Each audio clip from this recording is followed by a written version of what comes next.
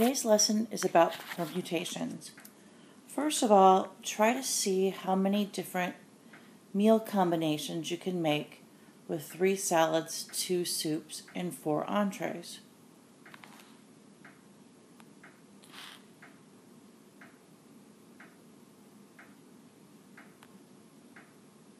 Many people figured out 24. Let's see how that was done. If you start with a Caesar salad and pair it with the cheddar broccoli soup and then with each of the other meals, and then do the same thing for the French onion, we can see that each combination has 8 meals. And so then if we do that for each of the other salads, we do come up with 24.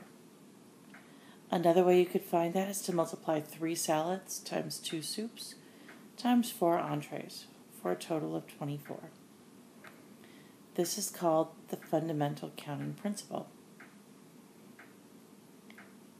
And you find it by multiplying the number of ways each independent event can occur, and then you get the total possibilities.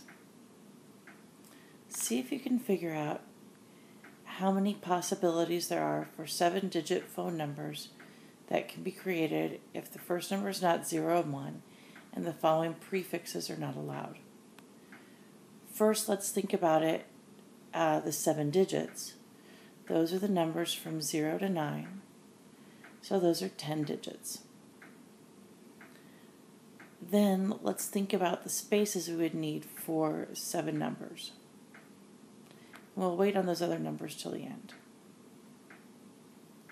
Some students guessed answers.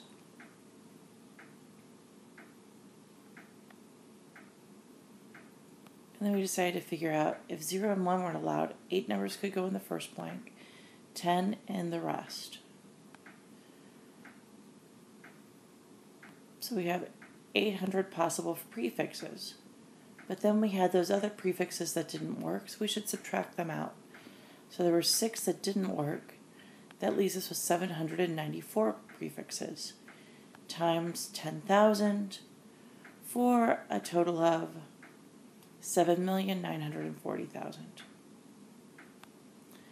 Let's see what we could do with 5 books. How many ways they could be arranged on a bookshelf. First of all, think about the 5 books. Think about 5 places you could put them.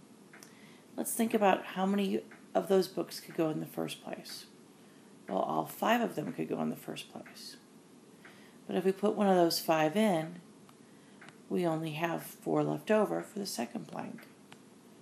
And if we put one of those 4 in, we only have 3 left over for the third blank, and then 2, and then 1. So the answer turns out to be 120. This is called a permutation. The symbol for permutation is P parentheses N comma R, meaning a permutation of N objects taking R at a time.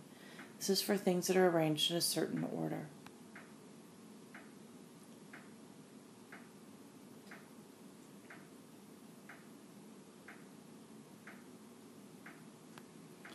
Let's try this example.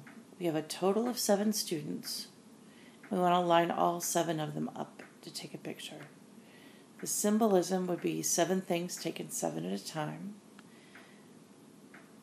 We have 7 blanks. And we're trying to put all 7 students into them. So the first blank could have 7, and then on down the line. Multiplying leaves us with an answer of 5,040.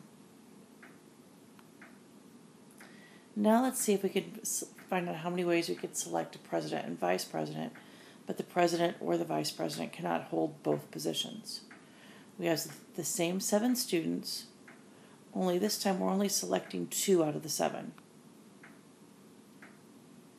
So that's an example of 7 things taken 2 at a time. So we fill in our 2 blanks. The first blank can be filled with 7 things. The second blank was 6 for a total of 42. And that is how you answer the question. Go ahead. This is a symbol for what's called factorial. You can do these on your calculator, or you can just multiply it out. That's what it looks like on the calculator. It's an exclamation mark.